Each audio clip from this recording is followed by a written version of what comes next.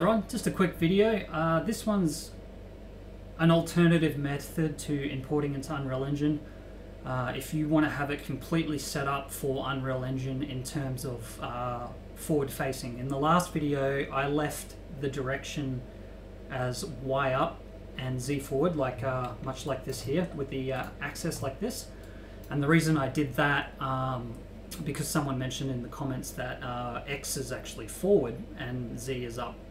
And the reason I left it as is and the settings I imported on Unreal was because a lot of people that watch these videos are either beginners, people that didn't know a little bit of information, or that are solo devs, and they tend to buy models off websites or pay a professional to make their characters and assets and do rigging and stuff like that, and they generally come as Y up.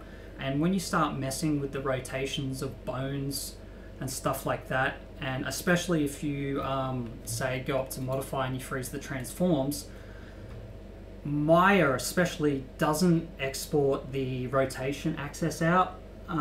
It's only the transforms, so the actual the location, so like this. And actually if you move it, the second you freeze those transforms, it reverts it to like 0, 0, 0, and it'll import at 90 degrees, and it's just, you just can't fix it. And that's why I did it this way.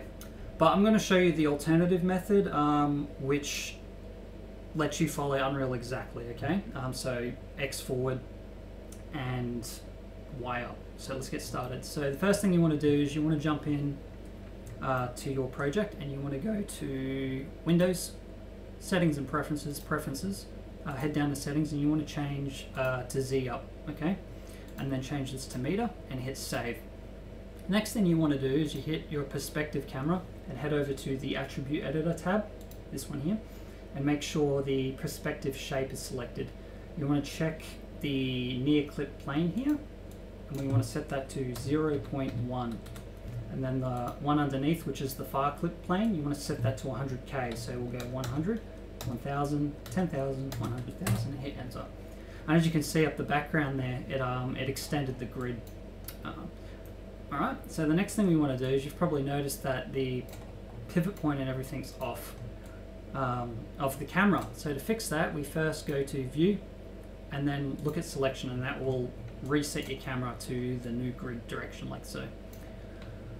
Alright, so the next thing we want to do is we go up to the box here that looks like a grid, so a box with little boxes in it, right click and go Grid Options, and we want to set the length and width to 1000, enter, the snapping to 10, and the subdivisions to 1, enter, hit Apply.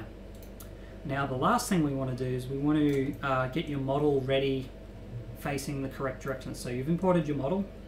Now what you want to do, this is only for importing models that are in the incorrect direction, this last part. Otherwise, if you're making it from scratch, so importing a new model like so, you're going to know that X is forward and work in the correct direction. But let's say you don't have the correct direction, so we're going to select our model, which is wrong. We're going to go rotate key, which is E. And we're going to hold J for snapping. We're going to bend this forward, so it's now Z up, and we're going to make the model face forward now. As we can see, it's matching this one, so X forward, which is correct down here, and Z up. So that's all right. So we're just going to double check here, and as you can see, it's 90 degrees on the X and Z. So now we need to fix the transforms by freezing them. Yep, that's correct.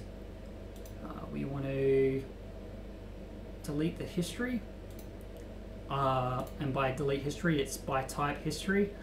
Do not do history if your model's got any form of rigging or what do you call it, blend shape animation, anything animation related.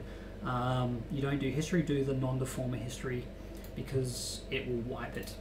So now that we've gotten everything reset and everything looks good, we're going to go File and export this out. Now, normally you can leave tangents and binormals unticked, so just export it out, and if it's all good, it's all good. But if it says that you've got nearly 0 tangent and binormals, make sure you tick this, and always make sure you've got the smoothing groups ticked here. So we're going to export that out. It's going to be warm. Yep. So let's just quickly minimize that and go into Unreal Engine. So we're going to go right click where you want it, import to game. We're going to select the model we just exported out. So I've just closed everything down just so you can kind of see what I'm clicking on. So let's just have a look. So we transform, no that's wrong, mesh, advanced, okay, let's have a look. Okay. So let's minimize that again. So we'll go mesh, advanced, and then scroll down to transform vertex to absolute. We want to make sure that's off, because what's going to happen is it's going to go off of the rotation in Maya, which is, so if I press E, you can see how it's red? That's actually the X direction, and Maya doesn't let you change the pivot point of the rotation on the model, so it'll import sideways into, into Unreal Engine like this. So it'll import facing forward on its side like that into Unreal Engine if we do that. So we're going to go in and we're going to make sure transform vertex absolute is off. Now we're going to hit import, and as you can see the model's in. So we've got in the left hand corner here, so X forward, which is this way, and we've got Z up, which is that way. I'm just going to clear these real quick, previous attempts. Now once we drag this in, you'll notice that it is now in the correct direction by default without having to convert anything. So it's X forward, Y up, and that's how you do it. I hope this video helped, and just leave me a comment if you just want to know something or you feel like something's missing, and I'll update. Thank you.